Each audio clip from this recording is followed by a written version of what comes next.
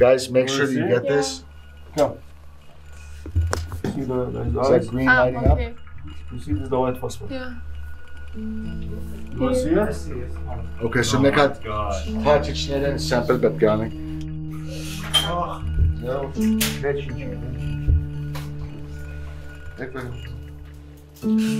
yeah, what's going on? Okay, geç what şöyle bes parmakla dur. Ver. Yes. We can film this, right? Yeah. All this? Oh, no. Sorry? We can film all this? Yeah. What's in it? Oh, so.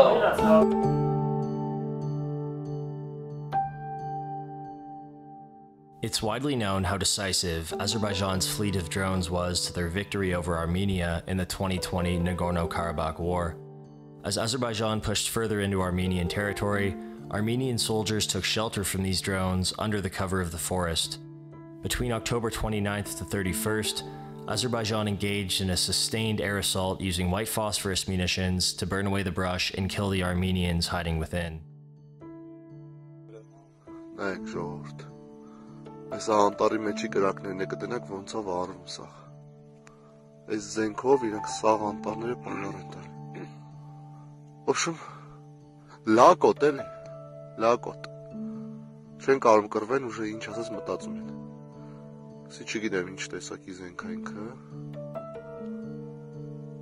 Բայց շատ վատ զենք է։ White phosphorus is an extremely poisonous and combustible chemical weapon with a complicated standing in international law. While the munition has several legal military applications, others are considered a war crime.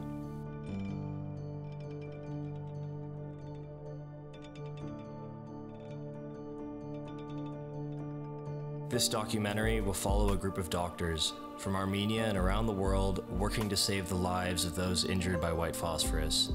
The extremely graphic nature of this footage isn't intended to be grotesque, but to provide incontrovertible proof that Azerbaijan was using this munition, a claim which they deny.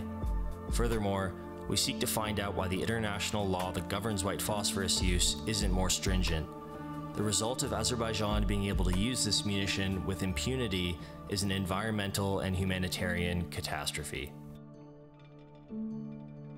Well, you have the Convention on the Prohibition of Chemical Weapons, you have the Convention on the Prohibition of Conventional Weapons, to which there's the protocol, the third protocol, which deals with incendiary weapons. And white phosphorus somehow slips through all the cracks.